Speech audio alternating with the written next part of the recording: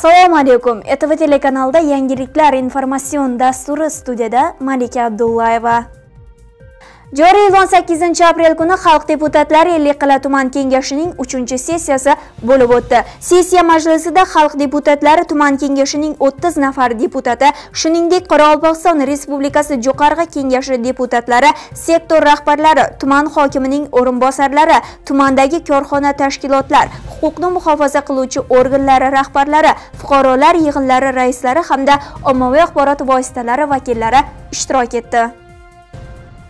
Sessiya ishiga Xalq deputatlari Ellikqal tuman kengashi raisi, Ellikqal tumani hokimi Sessiyasi Avezov raislik qildi va boshqarib bordi. Sessiya kotib etib 30-sonli Qizilqum saylov okrugidan tuman kengashi deputati Kenjayev Shanazar Mavlanovich saylandi. Joriy yilda Ellikqal tumanida 548 gektardan ko'proq maydonda yer sharoitidan kelib chiqib sabzavot, poliz, kartoshka, dukkakli ekinlar ekilishi rejalashtirilgan. Shuningdek, 558 gektar bog'larda meva, 432 gektar toksorlarda uzum, 3350 gektar maydonda bug'doy yetishtiriladi. Bu aholining oziq-ovqat mahsulotlariga bo'lgan talabini to'la qondirish, shuningdek, iste'moldan ortig'ini respublika ichki bozorlariga qayta ishlash korxonalariga hamda eksportga yo'naltirish imkonini beradi. Ayni kunlarda 90% dan ortiq yer maydonlariga qishloq xo'jaligi mahsulotlari ekilgan bo'lib, qolgan maydonlarda qisqa muddatda ekish ishlari to'liq yakunlanadi. Bu boradagi ishlar haqida birinchi sektor rahbari tuman hokimi Sessiyasi Avezov axborot berdi. Prezidentimiz raisligida joriy yilning 14-aprel kuni bo'lib o'tgan video selektor yig'ilishida respublikamizda oziq-ovqat xavfsizligini ta'minlash va qishloq xo'jaligi mahsulotlarini yetishtirish hamda qayta ishlash hajmini 2 barobarga oshirish bo'yicha muhim vazifalar belgilab berildi. Sessiyada ikkinchi sektor rahbari tuman prokurori Sabirov Faxriddin Qutulmuratovich, uchinchi sektor rahbari tuman ichki ishlar bo'limi boshlig'i Isbasarov Baxtjon Almaxanovichlarning hududlar kesimida aholini oziq-ovqat mahsulotlariga bo'lgan ehtiyoji, mavjud muammolar va ularning hal etish choralari bo'yicha amalga oshirilishi lozim bo'lgan ishlari yuzasidan axboroti tinglandi. Ta'kidlanganidek, qishloq xo'jaligi va oziq-ovqat sohasi vakillari uchun katta sinov va keng imkoniyatlar yilida ellikqalliklar o'zlarining samarali mehnati bilan yurt farovonligiga hissa qo'shadilar. Dehqonchilikdagi katta tajriba va o'ziga xos tomorqachilik maktabi sinovli kunlarda ham faol ishga solinib, har bir qarich yerdan unumli foydalanilmoqda.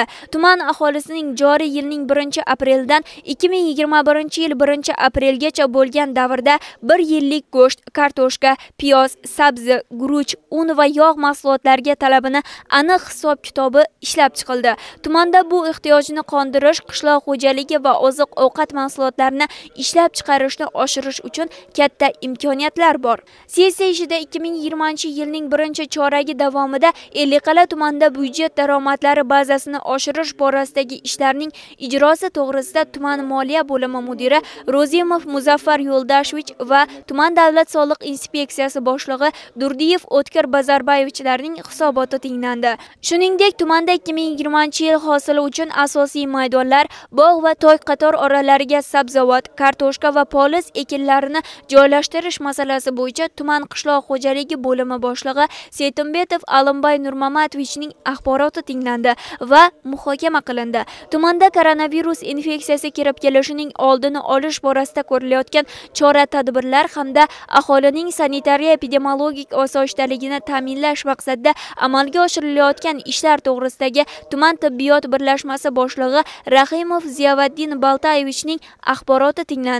Ayni paytga qadar tumanda bunday kasallikka chalinish holati umuman kuzatilmaganligiga qaramasdan ehtiyot choralarini yanada kuchaytirish borasida mutasaddilarga aniq topshiriqlar berildi. Sessiyada ko'rilgan masalalar yuzasidan tegishli qarorlar qabul qilindi. Sessiya kun tartibida tashkiliy masala ham ko'rib chiqildi. Shamuratov Rustam Azatovichni Ellikqal tumani hokimining moliya, iqtisodiyot va kambag'allikni qisqartirish masalalari bo'yicha birinchi o'rinbosari lavozimiga tayinlash haqidagi Qoraqalpog'iston Respublikasi Jo'qarg'i kengashi raisining 2020 yil 28 fevral kungi 65B sonli farmoyishini tasdiqlash to'g'risidagi qaror bir ovozdan tasdiqlandi. Shu bilan Xalq deputatlari Ellikqal tuman kengashining 3-sessiyasi o'z ishini tamomladi.